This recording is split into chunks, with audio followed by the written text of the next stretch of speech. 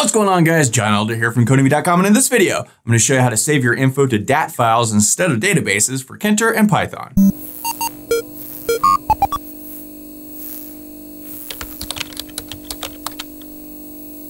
Alright guys, like I said, in this video, we're going to look at saving our data to DAT files instead of databases. But before we get started, if you like this video and want to see more like it, be sure to smash the like button below, subscribe to the channel, give me a thumbs up for the YouTube algorithm, and check out Codemy.com, where I have dozens of courses with hundreds of videos that teach you to code. Use coupon code YouTube1 to get $30 off membership. That's all my courses, videos, and books for one-time fee at just $49, which is insanely cheap. Okay, what are DAT files? DAT files are basically usually binary files that you can store information in. They're kind of hard to open, so it's not like a text file where anyone can just open it. And they're good for storing data, all kinds of different data. And Python makes using DAT files really easy. And so it's very easy with Tkinter. And a lot of times you just have a little bit of information to save, maybe a registration number, maybe a password or something, and maybe some user information. You want to save their address to a file. You don't want to use a whole database for it because that's, hugely overkill and complicated and just annoying. Now I've got lots of videos on using databases with Tkinter. You can check the playlist with a link in the comment section below. But if you just have a few things to save or certain data that you want to save, using a DAT file can be really, really easy. So that's what we're going to look at in this video. I'm going to show you several different ways to save different types of data in this video. We'll use a list box, we'll use a text box, and you should be able to get the idea from there. So, I've got here, this is the list from the last video we did with the dependent drop downs. We have shirt sizes, small, medium, and large. We've got a list box here. We can save this to a file. We can delete all this stuff, and then we can open that file and it pops back up. Just that easy. So that's what we're going to look at in this video. So I've got a file called save_dat.py using the Sublime Text Editor and the Git Bash terminal as always. And I just kept this Python list from the last video. It's just a Python list with our small, medium, and large sizes, just so we have something to put in a list box when that time comes, just so we don't have to copy and paste that again from the last video. But let's start out by creating a text box. We've done with text boxes before. This will work with entry boxes as well. But let's just do a text box. I'm going to call it my_text. And this is going to be a text widget. We want to put it in root. And let's give this a width of, 20 and a height of like 10, just to kind of see what it looks like. And let's go my_text.pack, give this a pad Y of 20, just push down the screen. Now let's just run this real quick to make sure this looks okay. So let's go Python save_dat.py. And when we do, we see we just get this little box here. And okay, maybe we want to make this bigger, but you get the idea. It doesn't really matter. We don't really care about making a cool text box. I've got lots of videos on building out text box. There's a whole playlist there's a whole section of the playlist where we make a text editor. Maybe we can look at that if you're not familiar with text widgets. And okay, I'll make this 40 to make it a little bit bigger. So, okay, now let's create a button. So I'm just going to call this my_button1, and it's a button. We want to put it in root. We want the text to equal save file. And let's give this a command of save_file. And let's create another one. We'll call this myButton2. And this one will be open file. And for the command, we'll call this open file. Okay, so we need to create a couple of functions for save file and open file. So let's define a save file. And for now, I'm going to pass. And let's also define open file. And again, I'm going to pass. So like I said, saving data to DAT files and opening DAT files is really, really easy with Python using something called the Pickle Module. And the Pickle Module just does what I just said. It opens and closes, saves and loads data from DAT files. So to use this, we need to import Pickle. Right? This comes with Python. We don't have to download it and install it, but you do have to import it. So, okay, so let's save the file first. So we need to get our data from our Tkinter app into a variable that we can then save. So I'm just going to call this stuff, right? It's the stuff we want to save. And I'm going to set this equal to my_text.get. And we want to get everything from the 1.0 position to end. Remember with like list boxes and entry boxes, they start at 0, but text boxes for some reason start at 1.0. So, all right, we want to grab everything in our text box from 1.0 to the end of the text box and assign it to this variable called stuff. And so let's say grab the stuff from our text box. Okay, now let's define a file name. What do we want to save this as? Now, you can do this hard-coded like this, or you can use a file dialog box to create the name yourself. I've got lots of videos on using the file dialog box for just that purpose in playlists, so you can check those out if you want. Just for sort of to make this easier, I'm just going to hard code this in here, and let's just call this file name, right? Now we can say we want to save this as dat stuff. Now normally these dat files end in .dat, but here you don't have to put it like this. Now this is a relative path. This will save this dat stuff file in the same directory where this entire file is sitting, which is our let's see, C/GUI directory, right? If you want to put it in a separate directory, we could do that too. We could say we had a directory called data. We do that. And just for fun, we can come back over here and we can mkdir data to make that directory and make sure it's sitting there. And now if we ls, we could see there it is in this directory. So, okay, we're good to go there. If you don't create it, it'll probably create it for you, but don't quote me on that. So we're gonna save it into directory data. We're gonna call it dat stuff. So, okay, there's our file name. So now we need to open the file. So we want to open this file and then put stuff into it, right? So to open a file, we create another variable, and I'm just going to call this output file. Call it anything you want, it really doesn't matter. And now we're going to set this equal to open. Now we want to open, what do we want to open? We want to open this file name file. So we put that in there. Now, how do we want to open this? We want to open this as WB, and WB stands for write binary. We want to write this as a binary file. And binary is, ones and zeros. So if we open this, it's just going to be gobbledygook. It's not going to be like a text file. This is a binary file. And it's almost like a little program. So, okay, we do that. Now, the file is open. Now we need to actually add the data to the file. And this is where Pickle comes in. So we just call pickle.dump. We just want to dump everything from here. This is our variable that's holding our data, right? So we put that there. And where do we want to dump it? We want to dump it into this open file right here. So we just do that. So, okay, that should do the trick. Now, if you wanted to, you could make a little prompt that pops up, a little text box that says you've saved successfully, or something in a status bar or something. We're not going to bother with that. I'll leave that to you if you want to do that. If you don't know how to do that, check the playlist. I got tons of videos on stuff like that. So that is all there is to it. 1, 2, 3, 4 lines of code. Very simple. This WB is the only weird thing, and that just stands for write binary. And we're good to go. So now let's open our file. We've saved it. Now we want to open it. So again, I'm just going to kind of grab this. So we want to define our file name. What file do we want to open? We want to open that data/data stuff file. And again, we need to open the file, right? So to do that, let's create another variable. Instead of output file, let's call this, input file.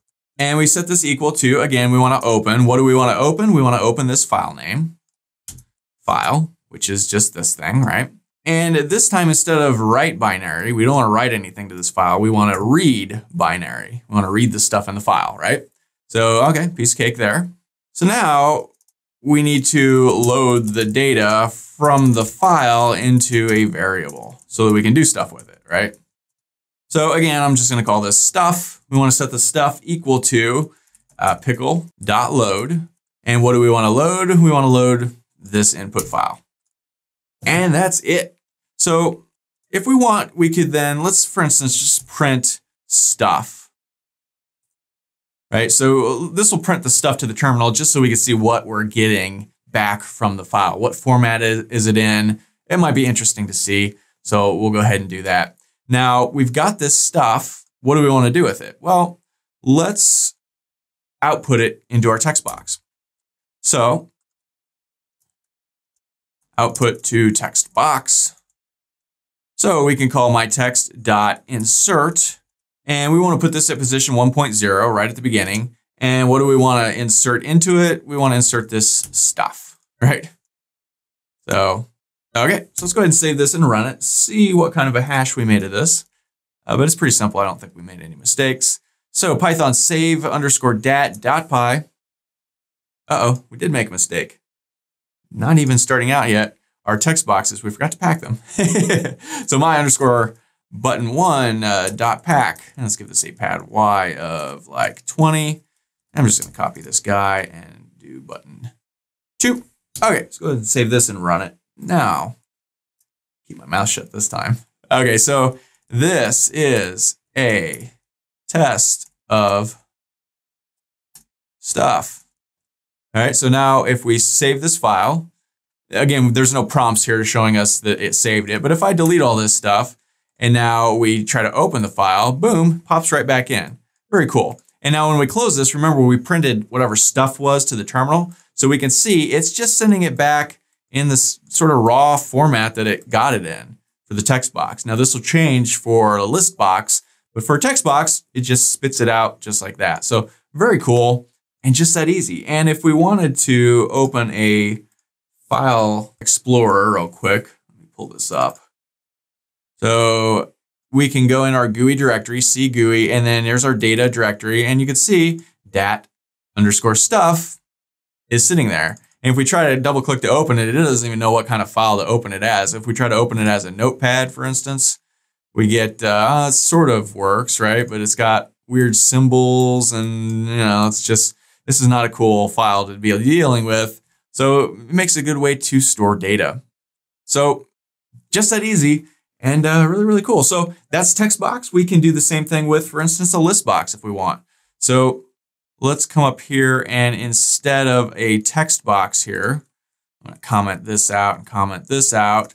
Let's create my underscore list, and that's going to be a list box. We want to put it in root, and that's my underscore list dot pack. Give this a pad y of like 20 to push it down the screen. Now let's insert these things into our list box. So let's go for item in sizes. We want to my underscore list dot insert at the end the item. Okay, so let's go ahead and save this and run it just to make sure that looks okay. And it does, we get our basic list box, and there's no scroll bar, but you could add a scroll bar or whatever. Right, so okay, that works. Now let's also create a delete button down here. So I'm just gonna copy this, and let's call this my button 3, and let's pack this onto the screen while we're thinking about it. Instead of open file, let's call this delete items. And let's call this delete underscore items. And let's make this delete items function real quick. We can just do it right here. Delete from list box. So let's define delete items, and let's just go my underscore list dot delete. And we want to delete everything from 0 to end. So let's go ahead and save this and run it just to make sure that worked. So we've got stuff in here, boom, we can delete them. Okay, so now all we have to do is save and open this stuff. So let's go ahead and save this.